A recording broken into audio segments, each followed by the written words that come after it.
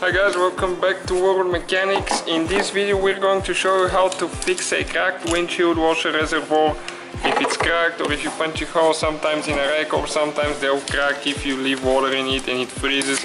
This one is cracked here pretty bad and we're going to fix it now and show you how to do it instead of buying a new reservoir. That could be pretty pricey.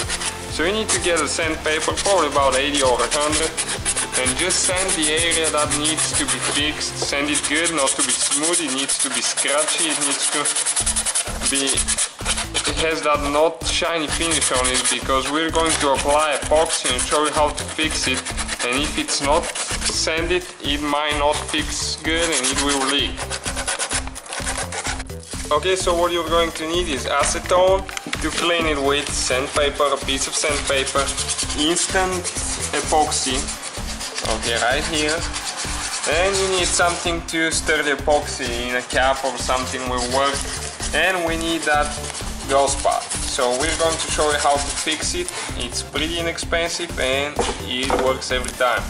So now after you sand it, we need to clean it with the acetone so it doesn't have any oil or dust on the surface. Okay, clean it good.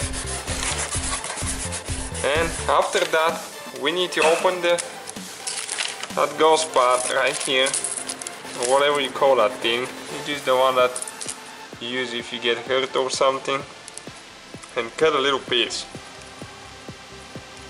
Okay, because this one will actually help the epoxy give it more strength and it will not crack. Okay, you need just a little single piece, not a fat one. And now we need to open the epoxy and you need to just break the thing off. Okay, now you just open it and we need to squeeze some amount, not the whole thing. Unless you have a big scratch, big crack, then you need a lot, but in our case it's not as big. So okay, that should be plenty. And then always pull a little bit to the back and put the lid on it so it doesn't go bad and you can reuse it for another project. This thing is pretty inexpensive. We got it for $3.99 I think, and you can fix many, not just one. You can see we use just a little bit. Now you stir it and you need to use it fast because you have only 90 seconds with that brand. So you mix it good, and now we need to apply some on the windshield washer reservoir right there, and the thing will start smelling and it will start getting hot because it has a chemical reaction going on. Okay, like that. And now you need to put one piece on top like that, so it gives it more strength and resistant to vibrations, and you just add some more on top of it, just like that.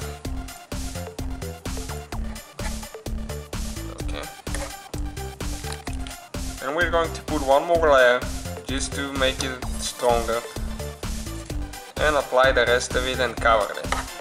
We're going to let it sit. It depends on the epoxy you're using. This one, it sets in 90 seconds and it can be handled in 30 minutes, but it will be fully cured in 24 hours. So tomorrow we're going to put it back together. We're just going to leave it overnight and let it sit like that. And that thing works every time, guys. It saves you quite a bit of money because those could be pretty pricey if you cannot find them used new to the dealer. They'll cut your head off for that thing. Okay, so that's the whole procedure, guys. Thank you for watching us. Don't forget to subscribe and give us a like. Thank you guys for watching us.